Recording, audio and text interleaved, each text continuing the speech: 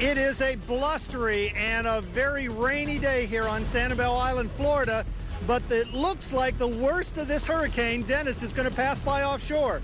We'll tell you what we can expect here for the rest of the day and right on into tomorrow with a live report in a moment.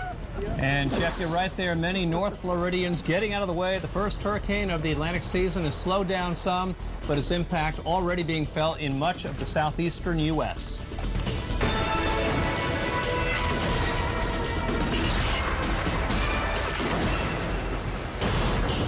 We are on storm alert here at the Weather Channel. Good morning and thanks for joining us on this Saturday, July 9th. I'm Stephanie Abrams. And I'm Bill Keneally. And Hurricane Dennis, as we call it, menacing the southwestern part of Florida. A wide-ranging system, so that entire right semicircle is now causing a lot of headaches there, even in the Tampa area. And Stephanie, here's the latest on Dennis. And by the way, a new advisory should be in very shortly. It is now about 110 miles west of Key West. It is pulling away from Key West. That is good news. Top winds are 100 miles per hour. It weakened some coming off land, then it strengthened up a little bit. Now it's kind of leveling out at 100, and hopefully it stays there, but indications are it may strengthen further before we do see another landfall. All right, so where is this storm heading to? That's the big question. Well, it will continue to track north and west and head towards places like Pensacola and Mobile on the coast of Mississippi. And you have to remember, where landfall occurs is obviously important, but the effects will be stretched far east, far west, and north of this system as well. And now that we have light of day, those folks in Key West getting a first look at the damage that was incurred by Dennis as it whipped over that island overnight. That's right. And this is a good point, as the eye did not go over Key West, but the eye was just west of the island. And Jeff Weinshire from WPLG showed us what it was like.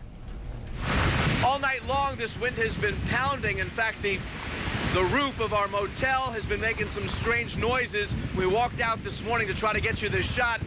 We thought we'd see pieces of the roof in the parking lot, but to the credit to this construction, I'll tell you, this place is holding up extremely well. Again, damage from what we can see here, unbelievably, is minimal.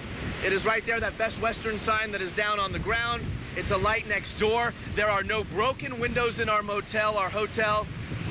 Really, the damage here is trees and street signs. That is the very latest from Key West. I'm Jeff Weinshire.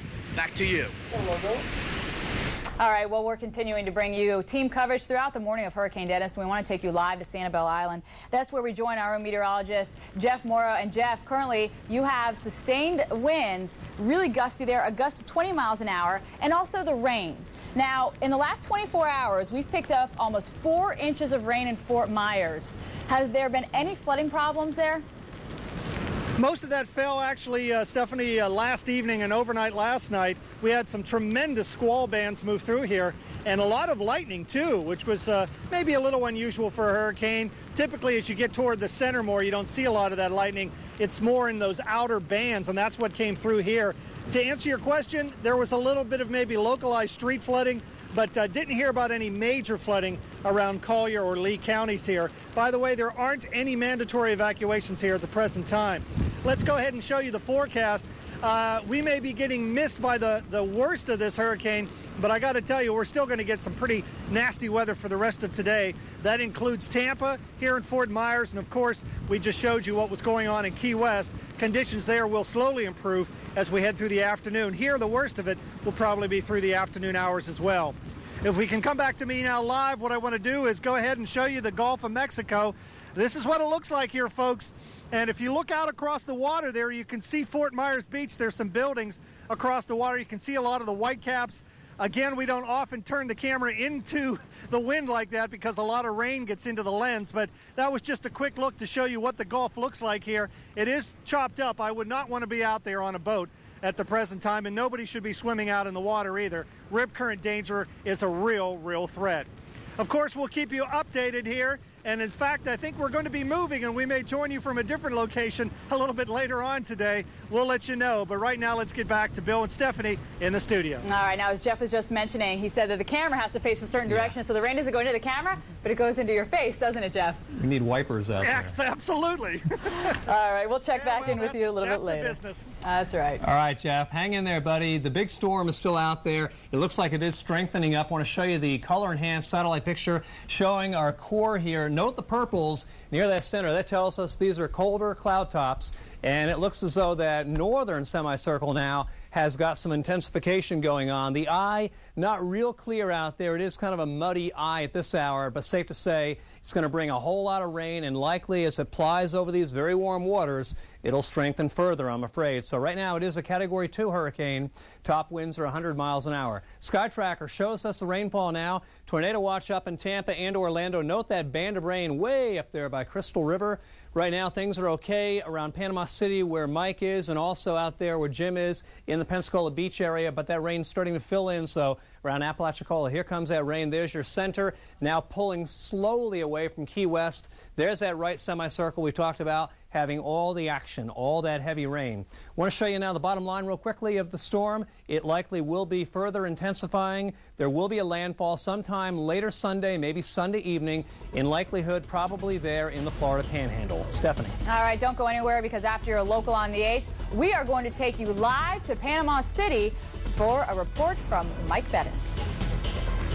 Well, hello, Stephanie. We are here live in Panama City Beach. Hurricane warnings in effect and mandatory evacuations.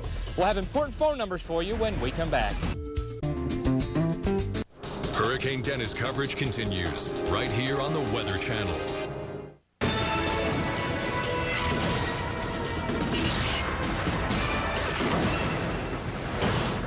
Where is everybody? Pensacola Beach is a ghost town as people across the Gulf Coast get out of Hurricane Dennis's way.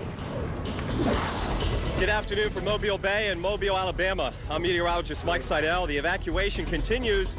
Everything is going pretty smoothly so far. We'll check out what's going on, the latest updates, and the surge in tide potential here with Dennis as it approaches.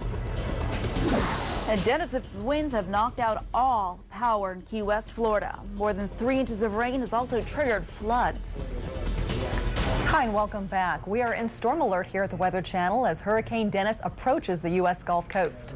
I'm Cheryl Lemke. And I'm Hillary Andrews. Dennis claimed the lives of at least 20 people when it roared through the Caribbean. Folks from Louisiana to Florida now nervously waiting to see where Dennis will strike again.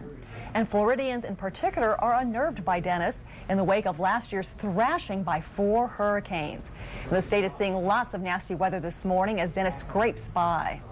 Here's our latest Sky Tracker radar, and we are still seeing bands of heavier rain showers sweeping in across the state, and of course too some gusty winds to accompany that rainfall. It may not be uncommon to see rainfall amounts ranging from 4 to 8 inches as this tropical system continues to work its way up through the Gulf. A tornado struck near Tampa just earlier this morning. It sounded like the engines on a train. That, you know, the whistling sound as they start picking up speed. That's what it sounded like. Now, this is what it looked like after residents of Madeira Beach, Florida heard that sound. Trees uprooted, roofs peeled away. There were 3 reports of tornadoes this around the greater Tampa area, this morning rather, around the greater Tampa area. And here's the latest satellite imagery of the hurricane, and we've got some...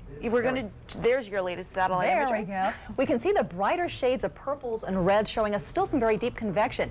It appears as if the hurricane has been fluctuating somewhat in intensity, but with all that deep convection, there's still a chance that some strengthening could be taking place as we continue throughout the day. Hillary? Well, our team coverage of Hurricane Dennis begins this hour with Mike Seidel. And Mike, what is Interstate 10 looking like with all those mandatory evacuations? Hillary, it's looking a lot better now than it did this time yesterday. Yesterday, it was bumper to bumper. They were averaging about 5 to 10 miles an hour. Looking over there right now, everything is traveling smoothly. Primarily yesterday, the issue was westbound. A lot of travelers, a lot of residents and tourists getting out of the Florida Panhandle, out of Pensacola, Panama City Beach, and Destin. It seems that everybody left early, and that's a good thing, so we don't have the roadways clogged. Let's talk about the mandatory evacuations here in the 2 coastal counties of Alabama, Mobile County and also in Baldwin County. Here in Mobile County, it's a mandatory evacuation. That got underway this morning at 6 a.m. for the entire county. In Baldwin County, across Mobile Bay, that's just east of here, it's a mandatory evacuation for all areas south of Interstate 10. And what they've done is they've turned Interstate 65 around, so it's 4 lanes northbound from exit 22 near Stockton all the way just south of Montgomery. So all 4 lanes heading away from the coast, so people can either go up that way or they can take I-10 west into Louisiana. You get far enough west and you're certainly going to be out of harm's way. Take a look at the tides. Now here along the Gulf Coast and here in Mobile, there's not much of a tide. It's about a foot. So unlike a lot of the East Coast beaches, when we're really concerned about when landfall is at time of high tide versus low tide, it really doesn't matter here. It's a 1 foot tidal variation. High tides are going to be occurring 1, 2 o'clock in the morning the next couple of nights. So, Hillary, there it is, a beautiful sunny day. No signs on the horizon of the clouds yet, but things obviously will go downhill very quickly tonight and tomorrow here in southern Alabama. Thanks, Mike. And of course, we'll check in with you to see the changing weather. Cheryl. Well, enough is enough. That's what residents of Pensacola Beach are saying. They've barely recovered from Hurricane Ivan, and now they're staring Dennis right in the face. Our storm tracker Jim Cantori has more from Pensacola Beach. We are expecting a direct hit from Dennis here at Pensacola Beach. As you look out to the Gulf of Mexico, just a few whitecaps starting to show up now on what was a very calm Gulf yesterday, and quite frankly, it's still calm in comparison to what we've seen lately. Out at that end of that pier, remember Ivan? The waves are breaking over the top of it. We expect a similar batch of wave action coming in with the surge, which will come up very suddenly with this. Look at this hotel, condemned since Ivan. Big hole in the roof. What does that mean? More wind and rain going in? This thing will be condemned and obviously have to be torn down at some point. That's going to be very much beyond repair. So a lot of problems still from Ivan, and unfortunately adding on top of that, Dennis as well. Back to you. Here in Panama City Beach, all eyes are firmly focused on Dennis. A lot of concern here because this area went through Hurricane Ivan last year. It was a destructive hurricane. We're hoping that outcome is not the same this year with Dennis.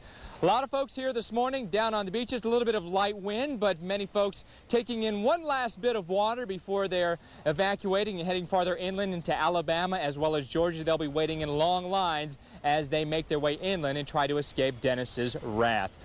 Hurricane warnings in effect here along the Gulf Coast, including Panama City and Panama City Beach. Mandatory evacuations have now been ordered for all of the beaches.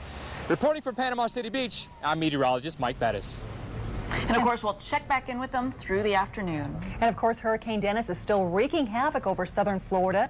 At one point, we had peak wind gusts for Key West up to 74 miles per hour. We're still seeing some pretty breezy weather, though. Right now, sustained winds for Key West over 50 miles per hour. And the winds are picking up, too, as we continue to head northward in the Gulf. Yeah, the very latest puts Dennis 135 miles west of Key West, Florida, about 465 miles south-southeast of Apalachicola, Florida.